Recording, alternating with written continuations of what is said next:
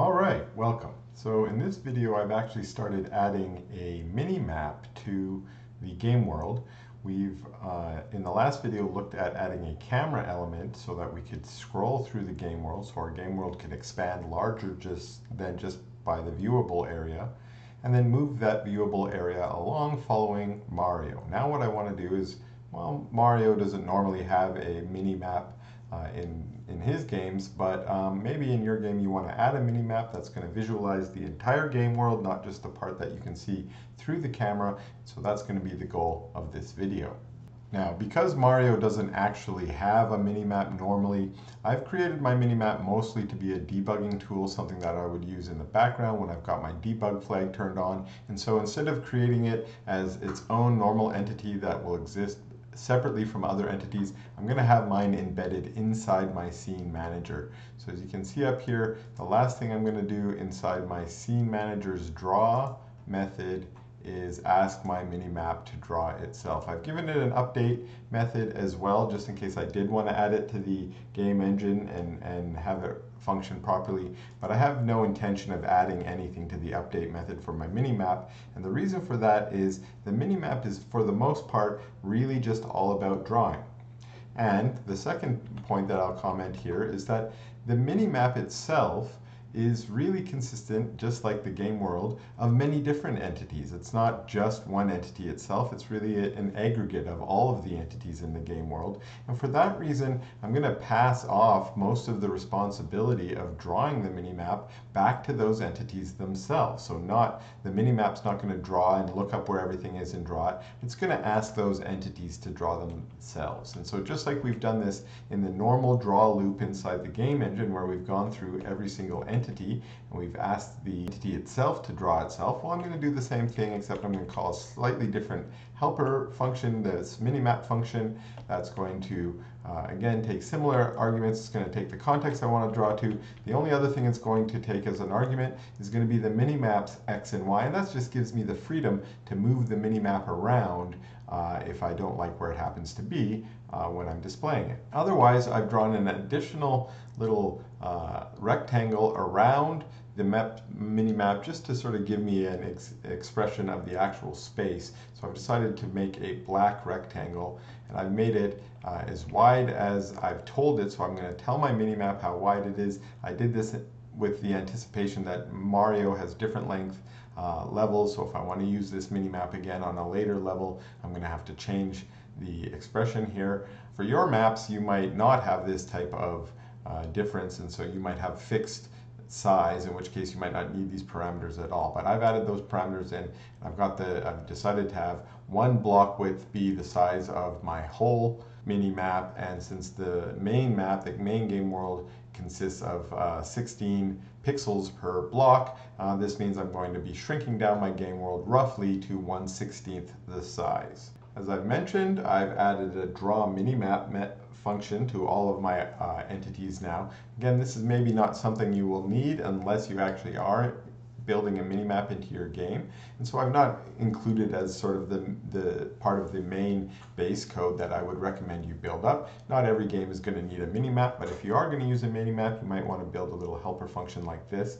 Now, I've also made another decision. There's sort of two ways that we can build a minimap. One way, since we're already dealing with 2D sprite animation, we could actually rebuild or recall this whole draw method and ask it to just draw the same thing smaller now in the minimap. And that's actually one way, especially in the more modern game design, where we can just reuse the same code. I might have to refactor this code down below here to be able to be drawn at different scales, so that I can draw it at the original scale, but then also at the shrunk down mini scale. And that would just shrink down all the sprites to be very small, but we still might be able to see some small amount of detail on those sprites. We might be able to tell that Mario is Mario and so on. However, maybe more commonly, or at least an older fashioned way of doing things, is each entity is then replaced by something smaller, like a circle or a rectangle of a fixed color. And that's what I've decided to do here. So I've decided for Mario,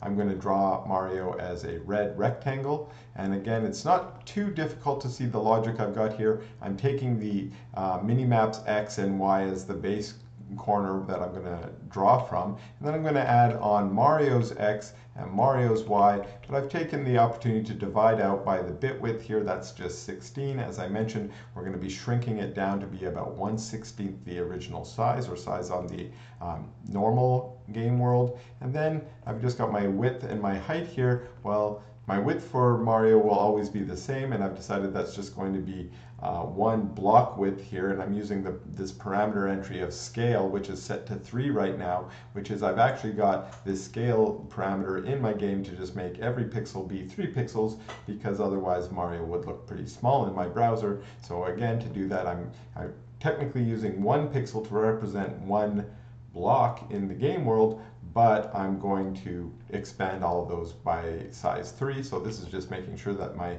pixels are actually, my rectangles here are actually 3 by 3. And then the last thing I've got here is just a little bit of logic for Mario to say, hey, if you're grown up, if you're big, then I'm going to make sure you're of size 2. Instead, if you're small, then you're going to be of size 1. So all I've done so far is I've added this extra logic to draw Mario's rectangle into the mini-map. And let's see how that works here. And we can see that Mario's, the little red rectangle moves with Mario as Mario moves in the world. And now what I want to do is maybe add some of these other elements to the world so that we can see, say, the ground, the blocks, the Goomba, and so on.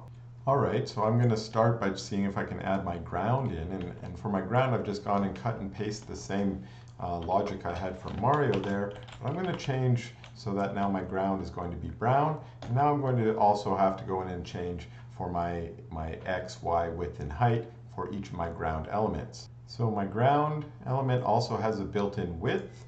So I'm just going to divide out by that as well. And actually all the ground elements in the first level at least are 2 blocks high. So I'm just going to hard code that in as well. And we can see here that indeed we've got some ground elements now. Let's see if we can do that for our other bricks and other blocks. The first one I will look at is my blocks, which are actually so similar to my ground that I just cut and paste the same code in there and it should work exactly the same. But now let's take a look at my other block worth looking at, which are called bricks, and there's actually multiple different kinds of bricks. So I'm going to want to make sure that what I draw is going to be dependent on the brick. For instance, the first brick here, if it's of type 0, it's going to be invisible. So I don't want to draw those ones at all, but I can draw the other ones for bricks, questions, or blocks. My block setting here is for what you get out of a question box after you've.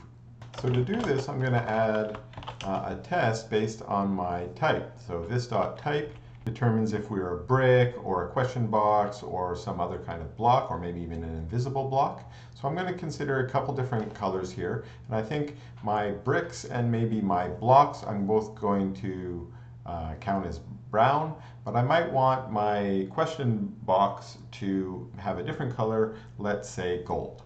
So I'm just going to go check what's my question box. My brick question is 2. So if it is equal to 2, I will set it to gold, which I'm just assuming for the moment is a web color. I might get an error on that. And otherwise, I will set it to be brown. The other change we're going to need to make here is that we don't have a width parameter here, and that the width of all of our blocks are indeed just the scale. And we don't need this times 2 here anymore. So let's do a quick reload, and wow, now I've got some gold. Looks like the question boxes worked, and we've got some bricks and blocks. Looks like there's one little bug there. My invisible block is showing up, so let's make sure we don't do that. So I'm just going to put in a simple if this dot type. If this dot type equals 0, then this will be false, otherwise it will be true. So hopefully that will fix it for us. And now my invisible block doesn't appear.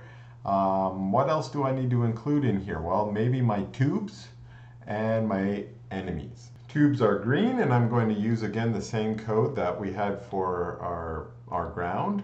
Our tube does not have a width parameter, but is indeed has a fixed width of 2. So I'll just use this value here, params.scale times 2, but then it has a variable height. And I've been calling that the size of the tube. And the actual value I'm going to need here is size plus 1. You can see I'm using that value up above here in a couple of my other calculations for my bounding box. And that's because the way the tube kind of works, it's got the top of the tube and then it's got a number of tube pieces that go below that top, and that number is variable. And so in both my draw, I need to know how many so I can draw them, but then also for my bounding boxes, collision, and so on, I need to know that. Well, I'm going to include that same logic here inside my Minimap drawer. And I got a little error there because I forgot the this. We can see here that when I fix that error, that indeed we've got our tubes showing up on the Minimap now too. So it looks like what remains is my Goomba and my Koopa. So I'm going to have to make changes to them. So I just did a quick paste of, again, that ground logic in there. And I'm just going to make some changes. So for my Goomba, I might pick light brown. Again, guessing that's a web color. But it's easy to make the change here because a Goomba is exactly as wide as it is tall, which is 1 block. So I'm just going to hard code it in as params.scale. Turns out light brown is not a web color, so let's pick one that I just Googled, which is tan. That looks like that might work for me. And then let's just cut and paste this code. I know I already put a little bit of the ground code in there, but I think this is more appropriate. Let's make this light green. I think that is a web color, except we need to remember one last thing, which is that our Koopas, at least we noticed this when we were animating them, they're a little bit taller than the Goombas. And if I recall correctly, they were 1.5 times taller, and I just put that on the X, so let's put that on the Y.